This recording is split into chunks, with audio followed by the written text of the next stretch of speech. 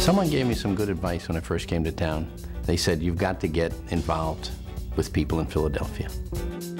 CCPA has a unique aspect of business, and that they have to concern themselves with the composition and the demographic of the customer base.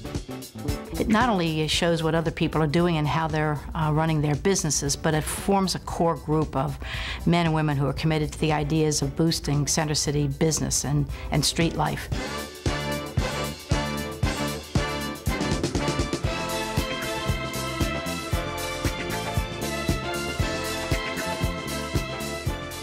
As a business owner in Philadelphia, I think it's one of the greatest organizations. They really care about the small business people. Being a small business, you don't have the clout of a Fortune 500. But when you get involved in something like CCPA, it puts you on a level playing field. It's more than just talk of solutions and techniques. You need that grassroots effort. There's a wonderful give and take, and there's an exchange, and there's a support among the organization that's just comforting and motivating. If you don't belong to CCPA, you're missing out on marketing opportunities, on sharing of information. It really is a way to get involved in the town, get involved in the community. But it's just people who are willing to work together to improve their businesses and the city.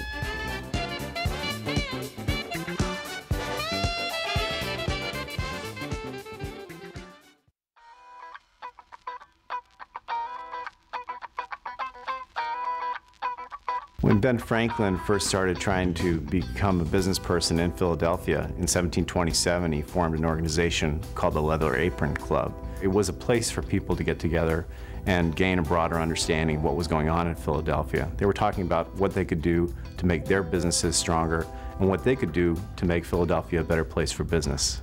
25 years ago, we were morning people. It was more coffee and tea at the commissary. In fact, the 7 of us who started it were called the Commissary 7, which was Stephen's restaurant on Sansom Street. We kind of talked about what we thought might be a general need, a need to cooperate.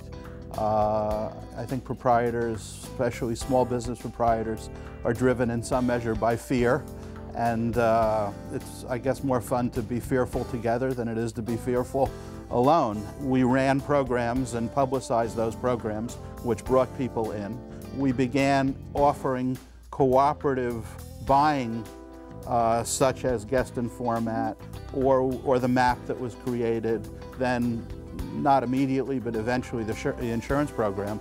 And hey, you had to be a member if you wanted to get in on the deal. People could come together in a very non-competitive atmosphere at that point to get this kind of information and develop a neighborhood.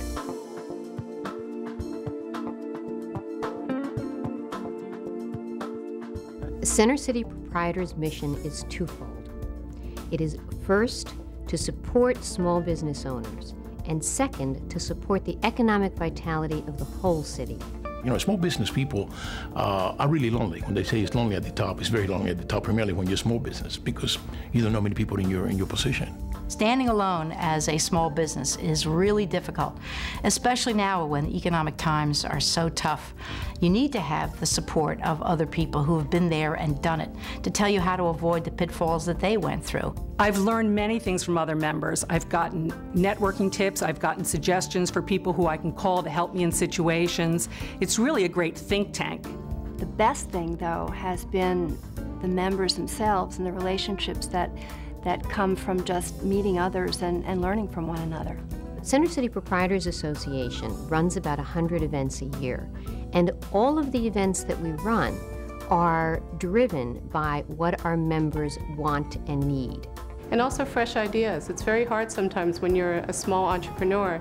You're in your business so much that you're not out as much as you could be, and you maybe don't have time to take classes, but you can go to a CCPA meeting and all of a sudden get a really great idea about a little in-store event that you can hold, or you meet somebody who you really wanted to meet, but you didn't have an opportunity to have that happen. Center City Proprietors created this event called It's Great to Live Here, and it's an opportunity to see people's spaces, see the different architectural and unique spaces that people have here in the city. Everyone I have met at CCPA just couldn't be any nicer. I mean, you go to a party, people go out of their way to come over and say hello to you if they have never met you. Obviously, they know you, they greet you with a lot of warmth. It's like a small little family. It really is fun. Well, City Strolls is one of the programs Center City Proprietors Association does that enables members to mix with one another and to showcase several restaurants in one evening. So it's a great networking opportunity. When I went to the Sexes in the City program, I learned so much about gender differences and how we think. Communication is a big theme, I think, for the organization. I certainly learned a lot from that particular program. The public forum series have been extremely successful. It's a great format for people to discuss their ideas, their problems, and we've come up with a lot of solutions. It's a dynamic, it's an exchange. People speak up, we listen, and then we don't take a point of view right away. We believe that educated discourse, providing people with good information, is the basis for sound decision-making. CCPA's Lunch with the City Leaders program is almost unique in the country, and it serves really dual advantages. First of all, it gives city leaders the opportunity to interact with small business owners, to hear their concerns, their perspectives on the future of the city, what's necessary to enable small business to thrive in the city, and ultimately for the city to thrive and for the city's business community to thrive and grow. I think CCPA is of immense help to the Greater Philadelphia Chamber of Commerce. An example is the recent Convention Center challenge, where we just had to make it more affordable and improve its operation. And I don't think we would, one, have been successful without CCPA's participation. And two, I don't think we could suggest to observers that we were linked to grassroots effort without CCPA being there. It's crucial to have that information flow. And one of the great things about CCPA is that they do the type of things that are necessary for businesses to stay at the cutting edge. They do seminars, they do policy events, they do networking. And by just being a member of the Center City Proprietors, businesses give themselves a leg up on that information flow that's so crucial to stay ahead of the curve.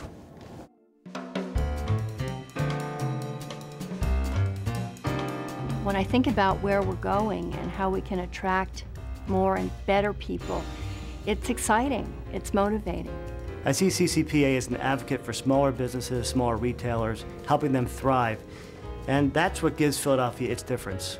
Fundamentally, it's about the business and the business welfare and the maintenance of that business stability, the quality of life that is translated for the benefit of their customers. I think everyone recognizes the power and the immense reward that comes of working together. It's just, on face, it's encouraging to people.